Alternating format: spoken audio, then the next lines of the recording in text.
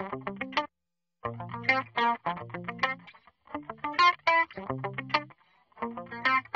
addition to the price elasticity of demand, which we spent quite a bit of time on, there are three other elasticity calculations and concepts you want to be aware of. The second one was the price elasticity of supply. It's in a separate video. Take a quick look at that. This third one, we want to look at both the cross-price elasticity and the income elasticity concepts behind the demand curve. Cross-price and income. Now, the way I write it, the cross-price elasticity, I use the small Greek letter sigma, and let's say x comma y. And what I'm asking here is what happens to the sales of product X when there's some change in the price of product Y? If Pepsi prices go up, what do you suppose happens to the sale of Coca-Cola? Well, Pepsi's pretty expensive, and people say, I just as soon mix my rum with some Coca-Cola, and they go buy more Coca-Cola. That's the kind of relationship we're looking at here. Our calculation, it'll look very familiar to you. It's going to be the percentage change in the sales or purchases of good X, the first good mentioned here, when there is some percentage change in the price of good Y. We can do the math. We've done it 100 times, right? Let's do one very quickly. Suppose we see that when the price of good Y in the first instance is $10, and then the price of good Y goes to $16. At the same time, we see that the quantity demanded of good X in the first instance was 100. But when the price of Y rose, the quantity demanded of good X in the second instance decreases to 80 units. Let's calculate the cross-price elasticity right there very quickly. Percentage change in quantity, right? Going to be the change in quantity over the average quantity. Percentage change in the price of the other goods is going to be 6 divided by 13, right? Change over the average, change over the average.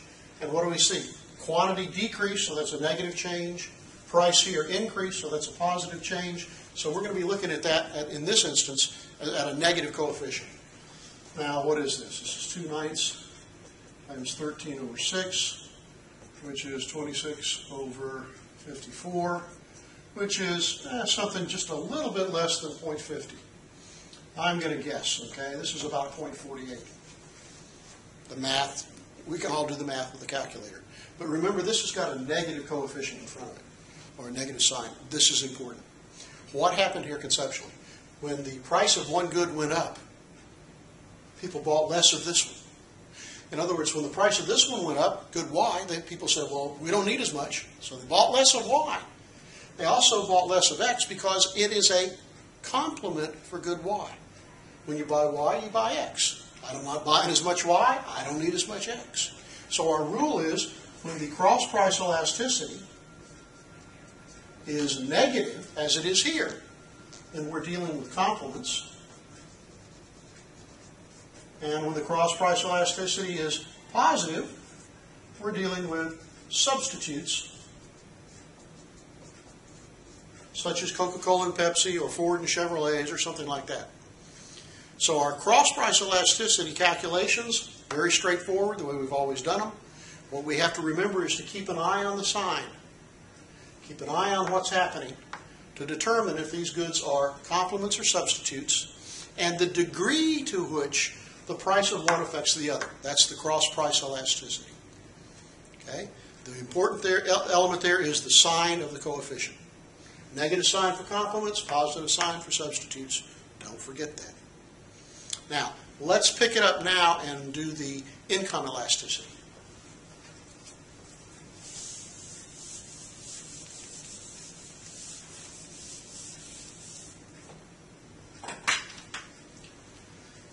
I indicate the income elasticity, small Greek letter edit, which is the percentage change in the quantity of a good that people purchase when there is some percentage change in their income. M stands for income here, Okay? So if, for example, when incomes are at $20,000, we see that people buy 200 units of good X. And we further observe that when the income enjoyed by the population increases, let it go to 24,000. Suppose we saw then that the sales of good X in the second instance decreased to 180 units. What's going on? People are making more money, but they're buying less of this good. So I'll give you a clue about something. What kind of good is this?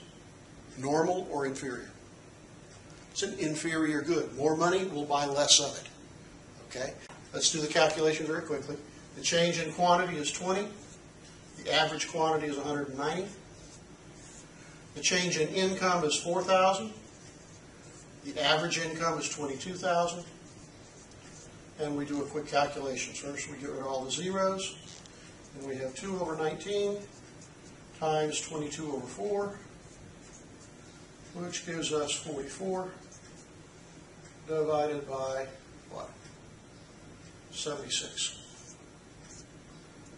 Oh, I don't know. That's a little over half. Make up a number. Let's say that that's equal to about 0.68. I'm guessing there, okay? No sweat. What we do want to particularly notice, though, is what is the sign of this coefficient for the income elasticity? What sign does it have? Well, we saw an increase in incomes. We saw a decrease in quantity. So we have a what? A negative change over a positive change. The sign of the coefficient is negative. And so our general rule is when the income elasticity is greater than 0, means we have a normal good. If it's less than 0, as we had here, negative, it's an inferior good. Pretty straightforward.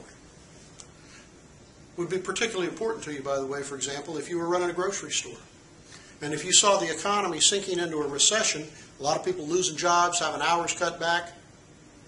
Sounds a little familiar? Would that change your mix of products that you would be selling in your grocery store? Would you, for example, be selling more beans and ramen noodles and fewer steak and lobster? And you better stock up appropriately. And you would want to know the degree to which a change in income affects the sales of the various products in your store.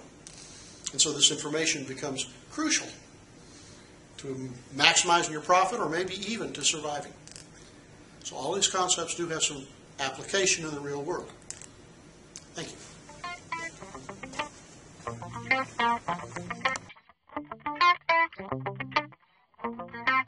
you.